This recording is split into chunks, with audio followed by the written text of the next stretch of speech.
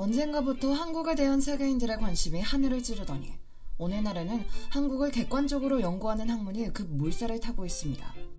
한국계 미국 혼혈인 데이비드 강 교수는 한국과 한국을 둘러싼 국제관계를 분석하고 강연하는 인물인데요.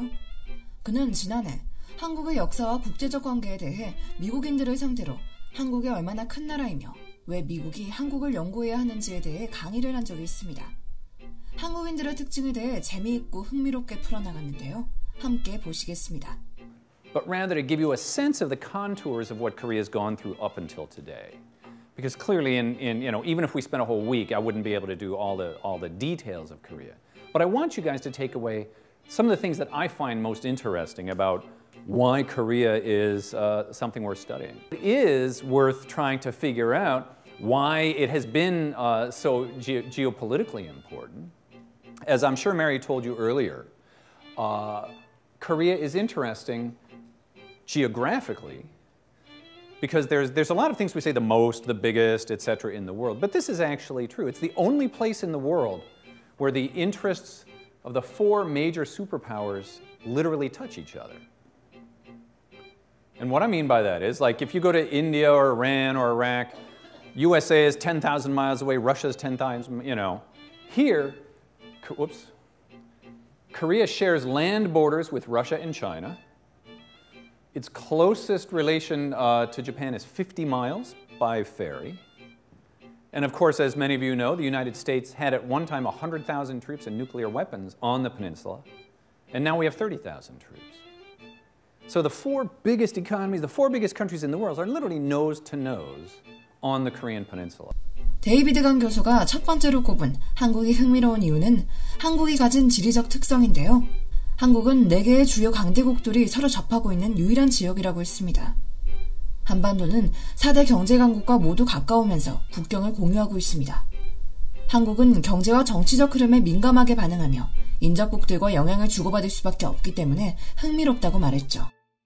이어서 데이비드 강 교수는 한국을 주목해야 하는 두 번째 이유로 단기간 안에 이루어진 한국의 눈부신 경제 성장을 이야기하죠. How many of you have a Samsung or an LG phone, TV, etc.? Hyundai car, right? Korea's had an economic miracle in many ways. It's one of the things when I teach my undergraduate, my MBA class, that we spend time on. How did they grow so fast? But this chart is particularly vivid because it's not just are we richer than we were before, because every country is basically richer than they were before. But often we want to measure, are you catching up to the richest countries, or in this case, the United States? If you go back to 1950, the red is Mexico and the blue is Brazil, but they're not really closing the gap in terms of wealth compared to the United States. The United States is getting richer just as they're getting richer. This is the case for most countries around the world outside of Europe. So why are Korea, Taiwan, these kind of countries so interesting? But rather than a sort of up and down thing, it's almost a direct line upwards. So that by 2004, they're over 50% as rich as the United States. And they've continued to close the gap. These numbers just haven't been updated. And you can see that if you ever go to Seoul, if anyone goes to Korea, Japan, Taiwan, these countries in many ways are more sophisticated, more technologically intense than American countries. Yes. So we have the world's largest shipbuilder is Hyundai, or South Korea, and Hyundai Heavy Industries, right? Samsung and LG are now global brands. So in many ways, we know South Korean companies. They've managed to transform themselves in ways. And that's so one reason, even if you don't have Korean students or direct interactions with Koreans, why it's an interesting story.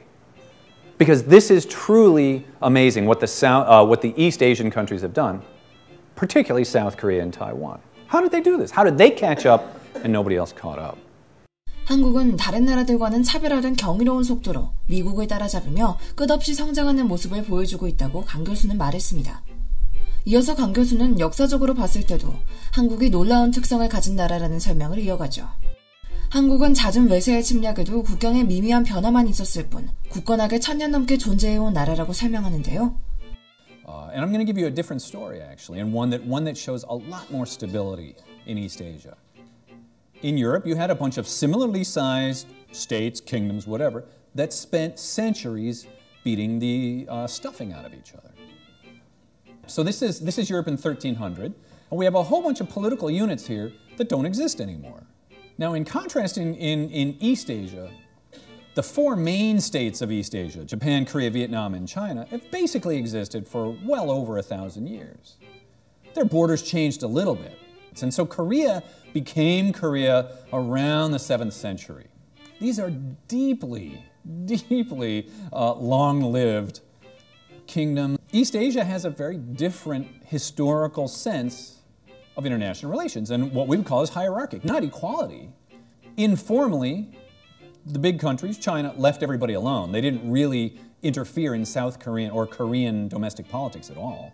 Formally, you're saying, yeah, you're an emperor, I'm only a king. But informally, the Chinese didn't care. They just wanted to make sure you understood where the rank order was. 동아시아의 계층 구조에 따라 형식적으로는 중국보다 아래의 나라로 보였을지라도 실질적으로는 중국이 전혀 관여하거나 개입하지 않았음을 짚어주기도 했습니다. 다시 말해 한국은 독자적으로 유지되고 성장해온 나라라는 것이죠.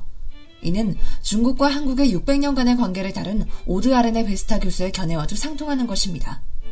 이어 강 교수는 한국의 역사에 있었던 일본의 식민 지배와 광주 민주화 운동을 대며 한국인들 특유의 민족성을 이야기합니다. And obviously for Koreans, who had been a strong, proud country, proud of their accomplishments, for literally unified since the 6th century AD, is extraordinarily humiliating. And the best example I can give that to you is this is the king's palace. And what the Japanese did, in the center of that palace, is build their administrative building right over the top. Extraordinarily humiliating, you can imagine, right? If there was, and again, the example, of course, if in DC in front of the Washington Monument, the Soviets built a big onion dome thing, right? Now, the reason that many of you can't see it today is finally, a couple of years ago, they decided to tear down this building. And we had a very dramatic democratic transition in 1987. And here's one thing about Koreans, which I will point out, right? This is the other side. This is not a sort of you're the king, we're the peasants, you can do whatever you want. When Koreans aren't happy with something, they let you know. Really interesting, right? There is a deeply, I'm not going to call it democratic, but egalitarian strand in Korean society, which says, I'm as good as anybody, and it's my right to tell you what to do. And they didn't like what the government was doing, and now we have democracy today. It took us a long time to get to where we are today, where even though we hate it, actually, I'm not sure, I think we're going backwards right now. I mean, Korea has a lot of things to be proud of. The economic development, this transition to democracy. I should put another picture on, but like people vote, right? There is a movement towards better freedom of press, freedom of speech, things like that, right? 강 교수는 강의 내내 한국이 참 흥미롭다고 몇 번이나 말했습니다.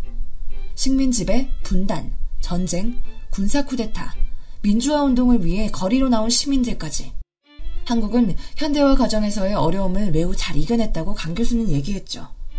1시간 남짓한 데이비드 강 교수의 강연 속에서 단기간 동안 한국이 겪어온 격동의 역사를 느껴볼 수 있었는데요. 대한민국은 역사적으로 어떤 위기와 어려움이 닥쳐와도 훌륭하게 극복해내며 오늘날에는 멋진 성장과 발전만을 이뤄내고 있습니다.